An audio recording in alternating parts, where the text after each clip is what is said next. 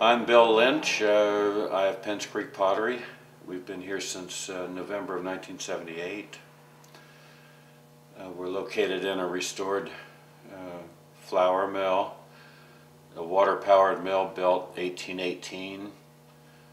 Ran on water power until 1951, and then was just allowed to, then they raised chickens in the building, and it pretty well was derelict until we moved here and bought the place, and we restored it in 1989, and it's where we make and sell the pots. We do our firing in a building out back.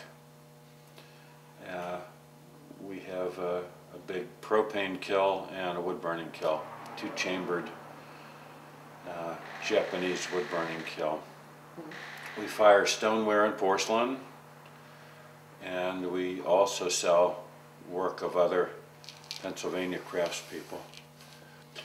Well, I studied with Charles Counts in Rising Fawn, Georgia. Charles apprenticed with Marguerite Wildenhain, who was a Bauhaus potter.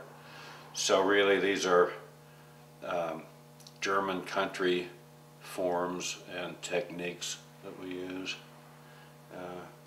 Nice round pots. I like the potter, big bellies. They're made to use, they're microwavable, and they're dishwasher safe. Of course, we don't use lead. We tend to fire porcelain in the wood burning kiln and stoneware in the propane.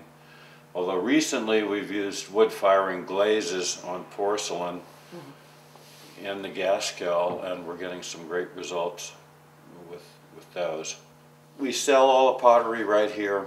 We did shows until 1990, and then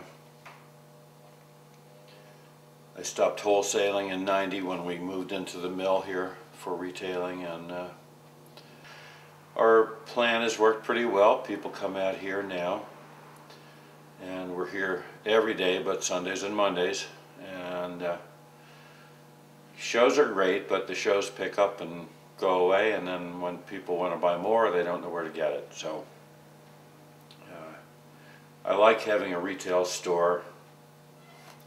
When I apprenticed with Charles Counts in Rising Fawn, Georgia, I met some of the traditional potters down there, and there was a man, Bill Gordy, who was a fifth-generation potter, and Mr. Gordy said to me, "Well, son, when you get your own business going, don't peddle your pots. Let people come to you." And I thought at the time that that was pretty good advice. So we're here making and selling at the same time, and it works much better that way for me. You know, there are people who do shows and make their living doing nothing but shows, but it's a whole lot of time out of production, and it's making the pots that I like best of all, so this suits me.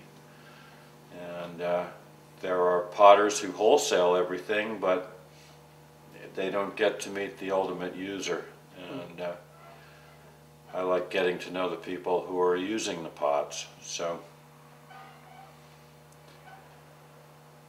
that's basically what we're all about here at Penns Creek Pottery.